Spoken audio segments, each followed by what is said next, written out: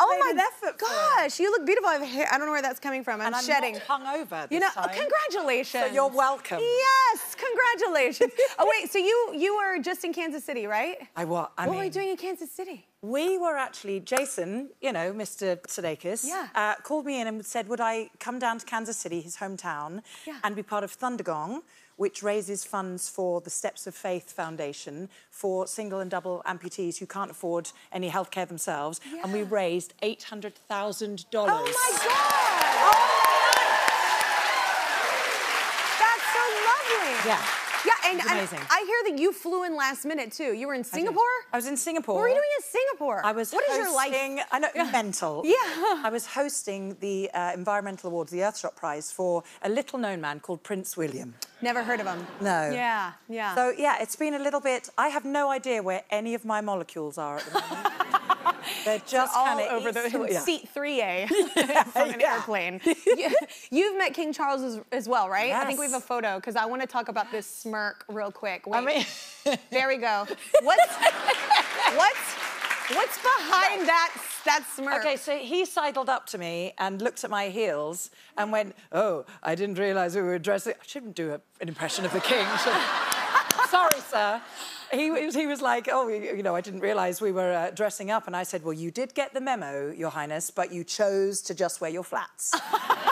And that's a you issue. He was so... Yeah, that's not my problem that you didn't dress up. Oh, my God, but you are, like, tall in general. And I love when women that are tall wear heels, because I'm short, and I wish I had height. But I hate it because I have tall friends that'll sometimes not wear heels because they feel like, oh, I don't want to, like... Oh, no, I'm all about the heels. I love it. Have you always been that confident? Yeah, if you're... You know, I'm 5'11" in my stocking feet, and I just think, if I'm going to go in on a heel, I'm not going to do an apologetic kitten. Yeah, no.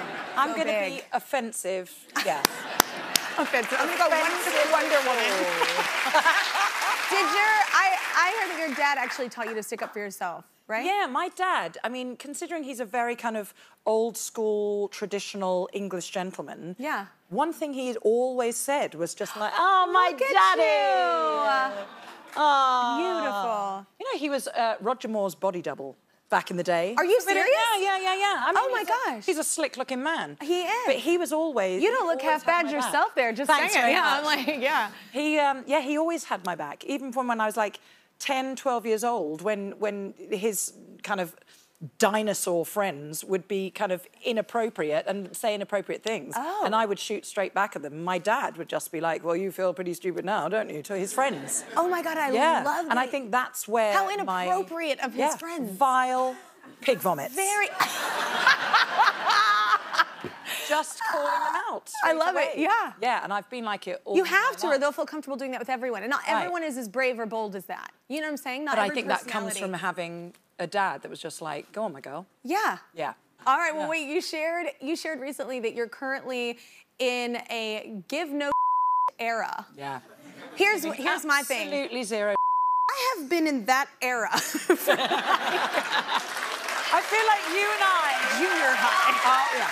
Yeah.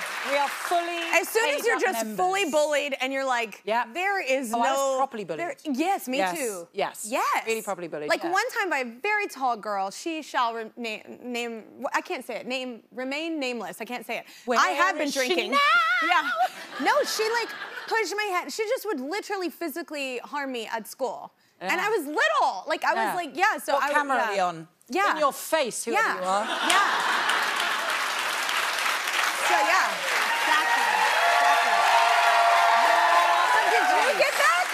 I imagine you didn't, because you're tall. You could have been like, what'd you say? I got it. No, because I wasn't. I was quite shy.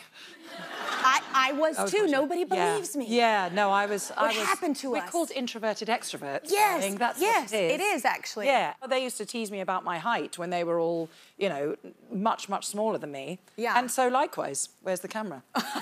In your face. Like, look at me now. Yeah. Okay, wait, speaking... Okay, speaking... Can I just say, you look so hot. Oh, so do you. I love your new hair. Thank you. I mean, hot. Okay, that is a good segue now. Thank you. So speaking of hot, yes. you were super hot in Hocus Pocus. And here's the thing.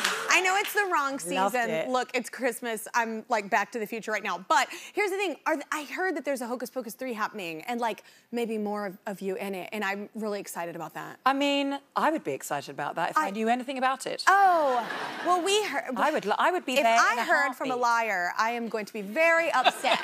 Because I love that, and I love the role you played. Yes. At least another outing. Yes. You know, There's so many ways you can go with that. And I just think her being absolutely revolting, but looking great. But doing it with such style. Yes. Yeah.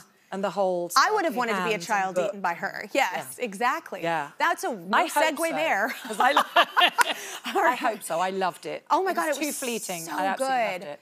And I didn't expect it. That's what I loved about it. I was like, is that Hannah? I remember you just going... I freaked out. I was like, wait, what? Is there going to be a sequel? Anyway, that's the wrong holiday. I don't care. It's my show. I will say what I want. Mean girl that bullied me at school. That was the Look at Her Apple TV Plus holiday special. It's called Hannah Waddingham Home for Christmas. I am so excited. Well done. Look at my boys being a load of Christmas hams. I love it. And also, one, you sound incredible. Two, you look incredible. Like, the whole thing is like throwback. Is that the whole vibe? Yes, that was the vibe. Oh. Yes, and Apple TV were amazing. We're just like, what do you want it to be? Which is like... pinch me of all pinch me moments. They usually have all the ideas. All of the opinion, but they were literally just like, no, what do you want it to be? And I was like, I feel like I want it to be an old school, completely timeless, like Dean Martin meets Carol Burnett. And, you know, you can sit there with, like, your 4-year-old granddaughter or your 90-year-old husband and all just, it is a completely joyous musical extravaganza. I love it. It makes you so happy when you're doing them. They're my favorite things to do, anything dealing with Christmas. But what was, like, your favorite, if you had to pick a favorite performance?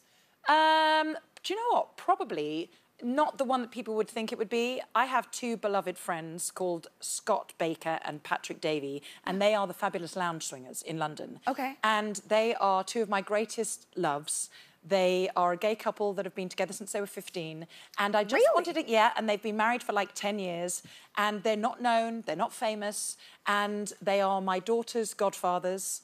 And I wanted to, you know how I talk about, you know, keeping the door open for other people? Yeah. I wanted to go, look, guys, look at these people I have. Yeah. And so we sing Have Yourself a Merry Little Christmas, and we have Phil Dunster from Ted Lasso joining us on stage, and it's the four of us, and it's literally like four pals hanging out. Now that's the best, though, because then you feel like you're in someone's living room. You get something like almost like behind the scenes. I like that. Take your shoes off and just, you know, grab your eggnog. And just... Here's the spike it, if you will. No, but here's the thing, too, is, like, that's the time when... it always annoys me, because we'll do things in our careers, and they're always like, oh, can you do something more well-known? And I'm like, why don't we make this well-known? See? I agree. See? Absolutely. Yes. Did you shot... It's a beautiful theatre. You shot that in a theatre that's special to your mama's. At the London Coliseum, yeah. My mum was a mezzo-soprano opera singer. Yeah. At the London Coliseum in the English National Opera. Mama. Oh, my gosh. For 30 years there. Wow, so you know that building well. I know that building literally like a little kiddie from the age of 8 until she retired when I was 38. Yeah. And I used to run around that building talking to like the restroom attendants and the canteen staff. I once Did you know the secret hideaway? In the orchestra, behind the orchestra pit, there's like the store for, and I thought it was a very good idea to go into it, and someone shut the door. You mean like where it's like under the stage, like where they store stuff? Oh my God, I used to do that at my church. Sorry, Mom. Yeah, it's not, Yeah, they used to do that at our church. We're inquisitive minds, yeah. That's all. A little curious. So it was amazing to be back there, and one of the songs, Oh Holy Night, that I do, I had the English National Opera Chorus, you know, that's their home, and they heard that I was doing a special there, and I had held out for that theatre, and they heard and they offered to come and sing with me, and some of them are still there from when my mum was there, so it was pretty emotional. And then you probably have your daughter there. My little girl, so I was there from the age of 8, and I put my little girl, who was 8 when we shot it in May, in the same box that I used to always sit in. Box as in theatrical box, not like a box. I would make her do exactly what I said in the box. So she was there, my mum was there, and I dedicated the song to the two women in my life. That is so special. Yeah, it's beautiful.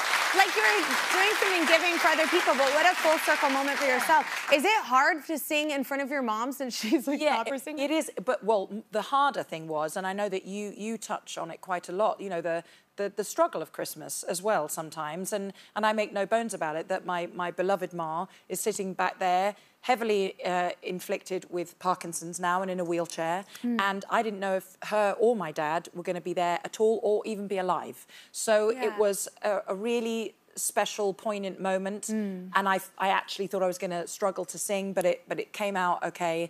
And you know, I've heard you highlight the fact of people's loneliness at Christmas or finding it difficult, and so I just and that's okay. I wanted every to Christmas let people in. Yeah, we're so similar like that. Yeah, of just showing there's the glossy, gorgeous side, and then there's the hard side as well. So I thought it was important to let people know while I was there that we don't all have everything sorted out or how we would like it to be, but we all join together and try and make. So powerful for you, but wow, how powerful that domino effect is for everyone watching. Yeah. That's going through maybe something similar, just having a hard time. Like, yes. I think it's important to say that everybody always thinks that I like listening to Christmas music because it cheers me up. But I mean, there have been Christmases where I am like crying. On your knees. And I'm like, well, this is not how I expected my life to go, you know? And I think that happens. It's good that you touched on that. Yeah, yeah. Well, we're both single mamas. It's the holidays. This can be a little, here's the thing. It can be a little overwhelming just because I like to be super thoughtful, and that can be very overwhelming for all the people in your life and your kids, and you want to make it magical. But I also find that it can be very special because we have our own little things that we do that 100%. Nobody else gets in on. Yeah, we do. Yeah. It's a very special. I'm hoping that when she gets older, whatever happens with me in my life romantically, I know that she will look back on our years together, and I always say to her, it's just us little chickens. Yeah. When she looks back, she'll go, that was the best of times, just with my mama. I love that. Well, nothing to say after that. That was perfect. Let's do another commercial break, everybody. Hannah Waddingham, Home for Christmas, is now streaming on Apple TV+.